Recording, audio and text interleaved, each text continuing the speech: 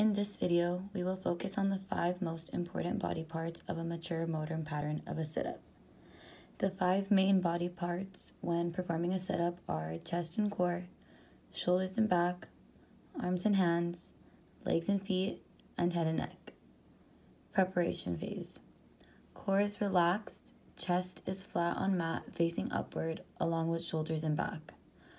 Palms of hands are facing down on top of thighs while arms are extended but relaxed. Knees are bent at a 90-degree angle with feet remaining flat on mat. The back of the head is laying on mat facing upward along with eyes facing knees or upward as well. Execution phase.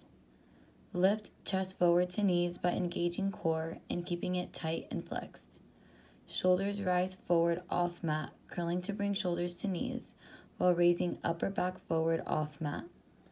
With arms extending and palms facing down on thighs, slide fingertips toward top of knees. Feet remain flat on mat with knees bent at a 90-degree angle.